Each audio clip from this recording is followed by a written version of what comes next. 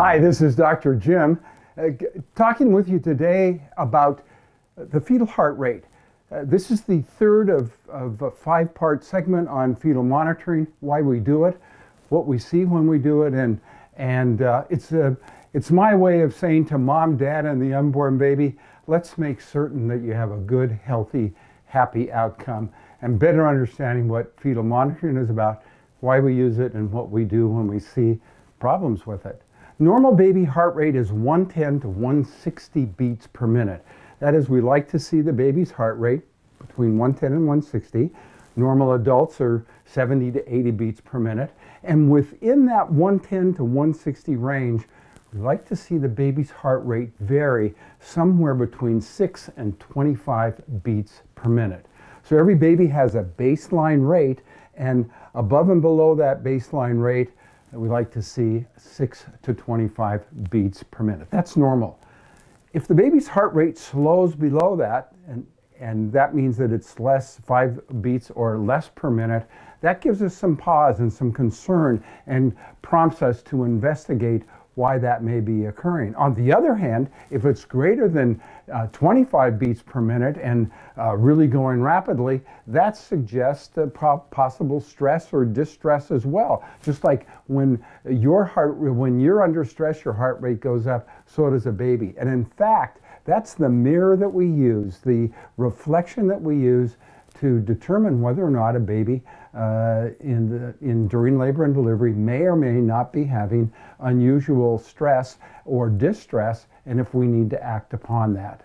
It doesn't mean that you change anything in particular, but you certainly observe carefully and you look for things like meconium, maternal fever. You look for vaginal bleeding. You wonder if the uterus is contracting too rapidly and too intensely, and what you may be able to modify in that range to get the heart rate looking like you want it to. It may just be the maternal position and getting better blood flow to the baby. So anyway, that's about the baby's heart and the reflection on the fetal monitor that means the baby's looks like the baby's doing just great or maybe having some stress or distress.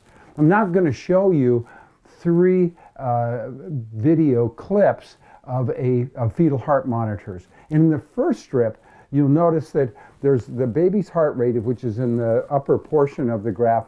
You see it going along, and it's varying really nicely in that 6 to 25 beats per minute range. And that's looking good. That's what I like to see when I go in the room. And I also like to see on that bottom graph the uterus contracting about every 3 minutes in what looks to be a pretty normal intensity and strength, doing everything necessary to move that baby down the birth canal and have a healthy, happy baby at the end of it. In the second screenshot, you'll see a fetal monitor that shows that 5 beats per minute or less. You can hardly see how the heart rate is varying at all. It almost looks like what you might say is flatline. Now it's not, of course, but it's not beating with a variation of 6 to 25 a minute, and that suggests stress. Now it may also suggest that the baby's sleeping, so what we can do is stimulate the baby's scalp and see if they wake up and the heart rate starts to beat at 6 to 25 variation again, like it's supposed to.